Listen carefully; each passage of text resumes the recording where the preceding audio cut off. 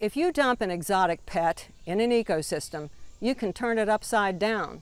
We have giant lizards that eat the eggs of ground nesting birds and reptiles. There are frogs that eat our native Georgia frogs.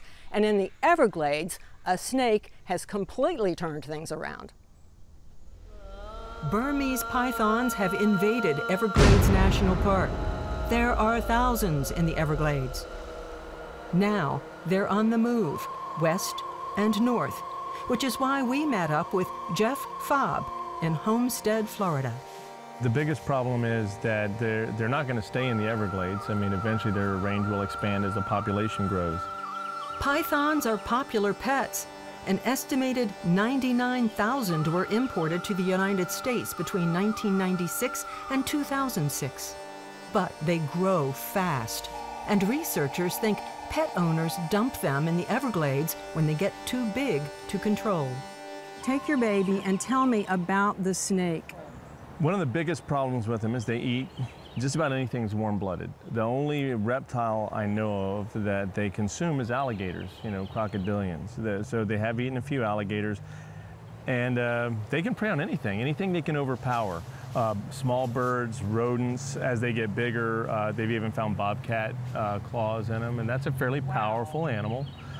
They're incredibly powerful. Even this little guy is strong. I just felt when I was holding him, I mean, I can feel the muscles. So multiply this times, 50, 100, and imagine how strong the animal is. Jeff trains volunteers for the Python Patrol, a first response team formed by the Nature Conservancy. When pythons are spotted, people can call volunteers trained to capture them. Jeff gave me a quick lesson on how to wrangle a python. He made it look pretty easy. You want to try it? I'll give it a He'll try. be right here. He's not much bigger. He's bigger. Yeah, he's a little bit. You gave me a bigger one.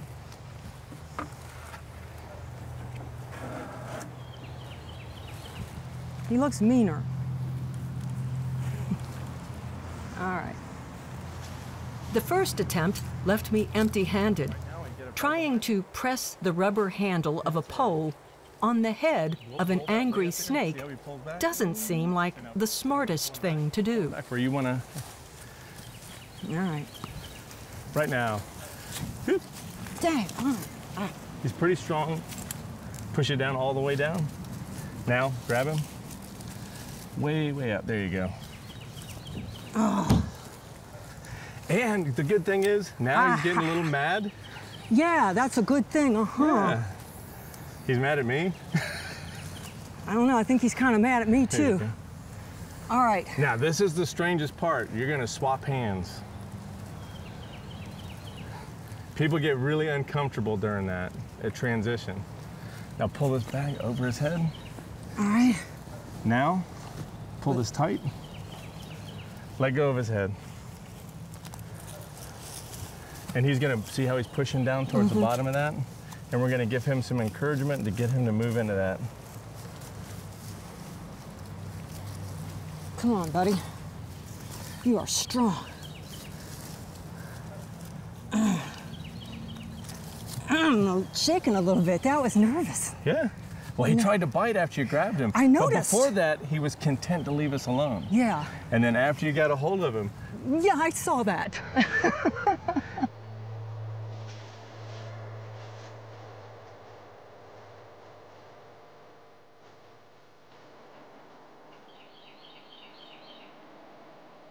Biology professor Michael Dorcas spent years researching python activity in the Everglades.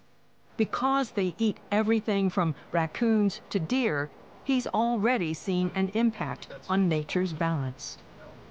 I know that in all the time that I've been going down to the Everglades since 2005, I have yet to see a raccoon in the southern part of the Everglades, either dead or alive.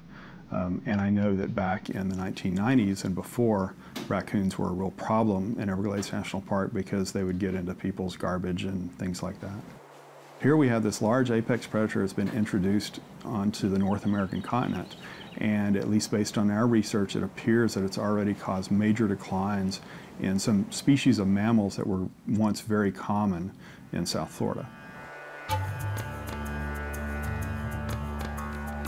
Pythons come from Southeast Asia. The native habitat is similar to that of the Southeast. Michael wrote a book on the invasion and says pythons could make their way to the coastal Carolinas, Texas, Louisiana, and Georgia. Of particular concern is the possibility they will move into a crown jewel of the South, Okefenokee Swamp. And these snakes, in their native range are found in a variety of habitats. So I certainly would think that, if the climate is suitable, there's no reason pythons couldn't persist in Okefenokee Swamp. The bottom line is never dump an exotic pet. If it's gotten too large or you just can't handle it anymore, find it a new home. Never dump it in the wild. I'm Sharon Collins. We'll see you next time.